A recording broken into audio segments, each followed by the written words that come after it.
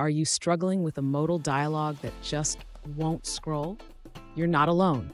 Today, we're diving into a common issue with PrimeNG's p-dialog and how to fix it. I totally get it. It can be incredibly frustrating when you have a data table overflowing with information and your modal dialogs just won't cooperate. You're not the only one facing this issue, and it's a common challenge among developers.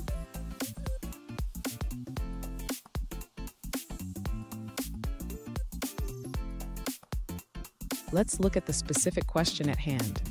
One user asked, how do I create scrolling on a p-dialog and focus on it while disabling the background scrolling? This is a real concern, especially when you want to keep the background static while allowing users to scroll through the modal content. So what's happening here?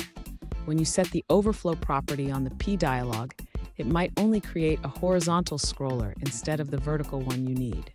Plus, the background still scrolls, which can be distracting for users. Let's break this down. Stick around. I have a great solution for you that will not only fix the scrolling issue, but also enhance the user experience. You won't want to miss it. To enable vertical scrolling in the PrimeNG Modal dialog, the user should first ensure that the dialog's content is set up correctly. This involves wrapping the content inside a container with a defined height. Next, the user should apply CSS styles to the container. Specifically, they need to set the overflow property to auto, which will allow for vertical scrolling when the content exceeds the container's height. Now, to prevent the background from scrolling while the modal is open, the user should add a class to the body element when the dialog is displayed. This can be done using Angular's event binding. Finally, the user should test the modal dialog to ensure that vertical scrolling works as expected and that the background remains static when the dialog is open. Fun fact, did you know that the first graphical user interfaces were developed in the 1970s? We've come a long way since then, but some issues still persist, like this scrolling problem.